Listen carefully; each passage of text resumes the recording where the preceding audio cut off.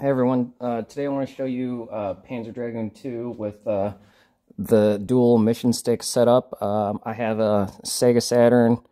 You can't see it in the camera. It's next to the PS5 right there at the bottom shelf. It's running through an OSSC SCART cable. So the left mission stick will control the cursor, the right will control the dragon, and let me show you how it goes. So you can see the left joystick here, and I have some buttons back for the camera. And when we start flying, as I move the left up and down, you see that the dragon correlates to that. So I go left, right, up, down.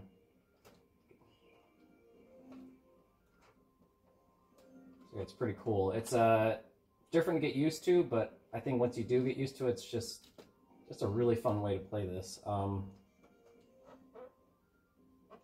then here's the joystick control, up and down, all over. So yeah, it's pretty cool. Really fun way to play this game. If you're used to playing the controller way, this is just a fun way to, more of an arcade-like experience. I am using the Japanese mission stick on a US console, and that's, you see, that's no problem.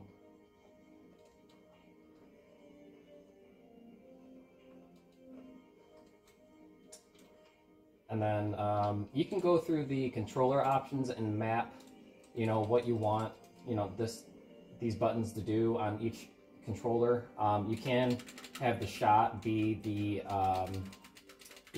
the blaster, but I like having the buttons right here underneath my thumb. I think that works pretty well. So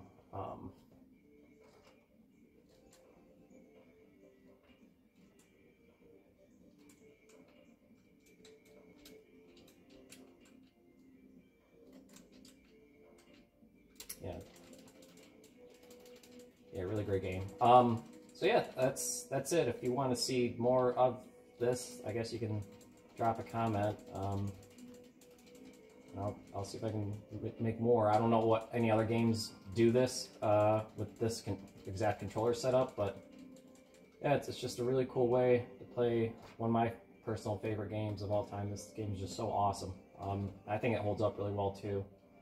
So yeah, so up, down, left, right, and then the joystick cursor. Pretty cool stuff. Okay, have a good day.